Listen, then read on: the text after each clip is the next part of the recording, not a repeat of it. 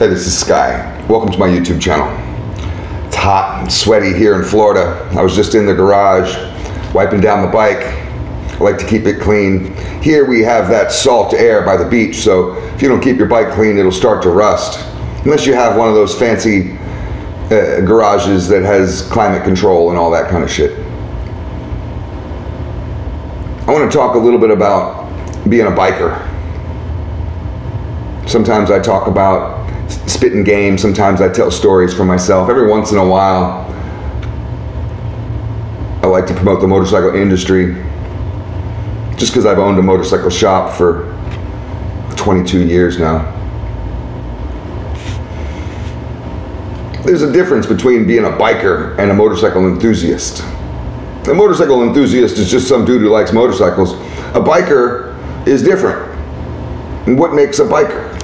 And feel free to comment below what you think the difference is between a biker and a motorcycle enthusiast. What do you think are qualities that make someone a biker? First and foremost is you gotta have a fucking bike. But a motorcycle enthusiast can have a bike. I know a motorcycle enthusiast who has over 100 motorcycles. He's not really a biker though. I think one of the distinctions between motorcycle enthusiasts and bikers is not just the fashion.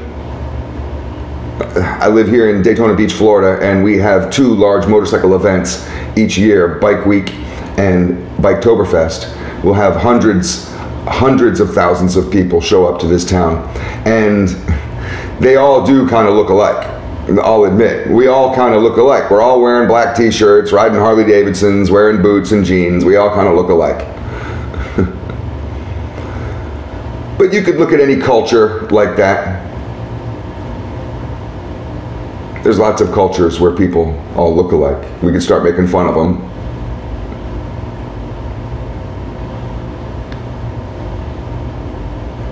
But that's not what makes you a biker. It's not the vest or the boots.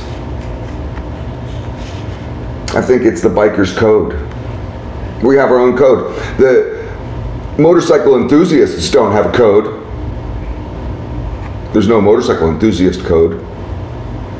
I don't know if there's a code in car culture. I've owned a car for a long time. No one's ever told me about a car code. I've never joined a car club though. There's lots of car clubs around. Maybe there's a car club code. Gotta watch Fast and Furious again and see if I remember them talking about that, but I don't remember any kind of code. But there sure damn well is a biker's code, and there has been for generations, as long as there's been biker culture.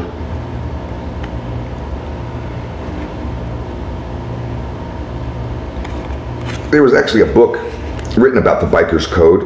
I have it here in my hand, and it's called The Biker's Code. Wisdom for the Ride, written by Stuart Miller. It's not a very good, big book. It's a small one. It has a lot of cool quotes in it that different people have offered up. It is good for your coffee table. It's good for your bathroom. That's where I keep it, in my bathroom. So if you come over to my house in the guest bathroom, the biker code's gonna be in there. If you forget your cell phone, you can read this. Let's just flip through it and read a couple of these and see if we get any value out of it. And maybe some of this stuff might be transferable just to life in general. So if you're not a biker, you can still stay tuned. Here's Edward Delgado, and he's been riding for 20 years, and he rides a Honda 929RR. Little picture of him. That's how each one of these pages is, as a quote by a dude, a biker. And see what Edward says about the biker's code. As a chef, I'm artistic because I'm creating something.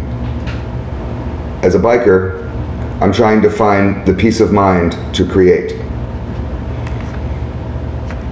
So there really is this kind of Zen state of mind that we get from motorcycles.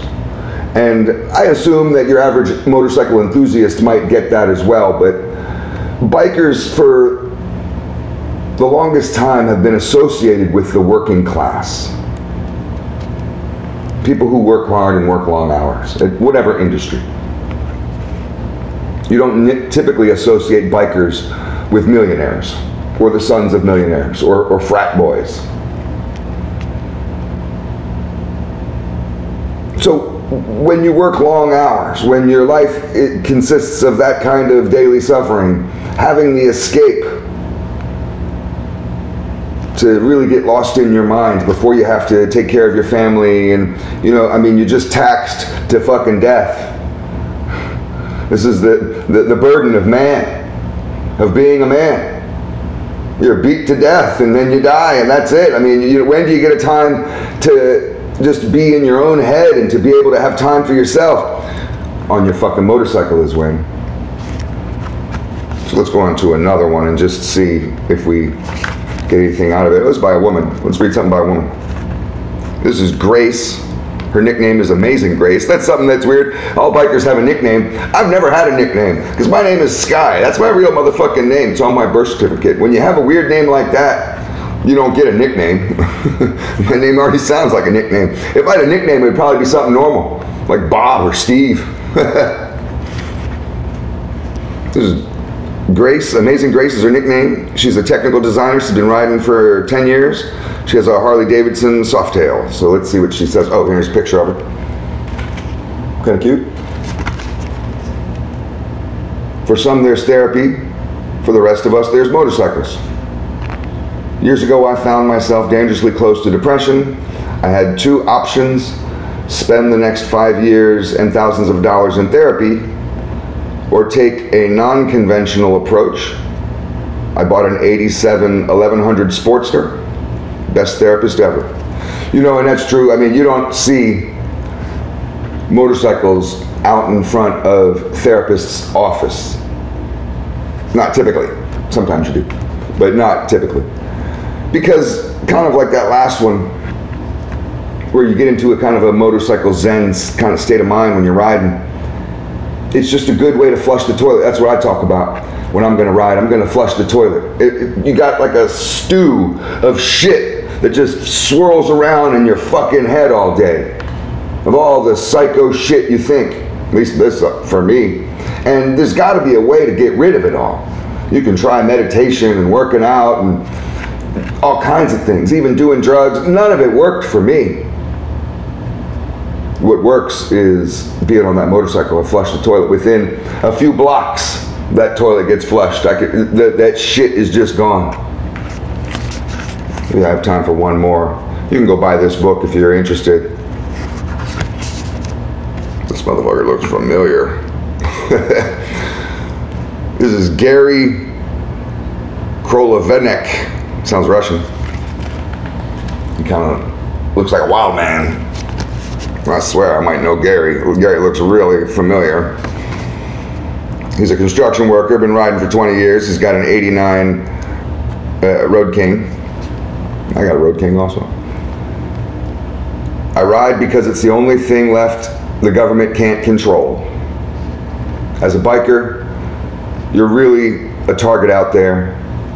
Give us a fucking break. Don't aim at us. So he's kind of got two things he's saying here.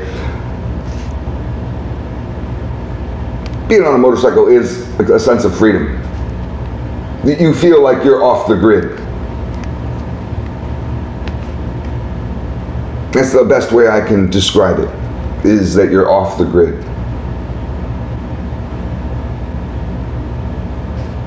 The next statement that he makes, as a biker, you're really a target out there. Obviously, on a motorcycle, you're a target because you're vulnerable. You're on this fast-moving machine with no protection around you, and everybody else is in these big cars and they're all on their cell phones and they're not paying attention.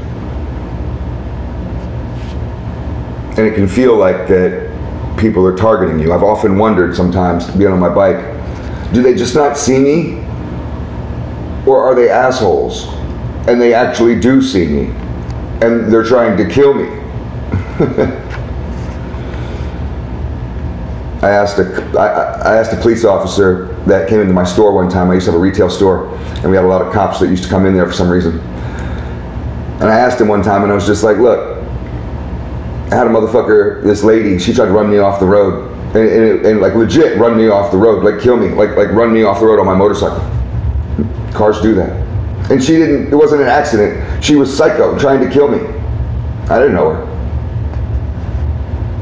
I easily evaded it, you know, being on a bike, you can outrun any car, outmaneuver any car. It was really no big deal, but it freaked me out, made me angry as fuck. I was trembling mad. I asked the cop, I was just like, you know, we have stand your ground in Florida, and we have the castle law in Florida. We got all these laws that I can protect myself if someone tries to attack me. That was an attack on my life. Can I fire back? Can I just start shooting if somebody tries to run me off the road on my motorcycle because they're trying to kill me? He said no. Darn. But this is just a little sample of the biker's code and what different people think that the biker's code is. I think it's about brotherhood, it's about looking out for each other. This is what that wave is about when you see bikers wave at each other. And if you're on a motorcycle and someone waves at you, you should wave back, because it's just an acknowledgement that we're all out here fighting this same battle.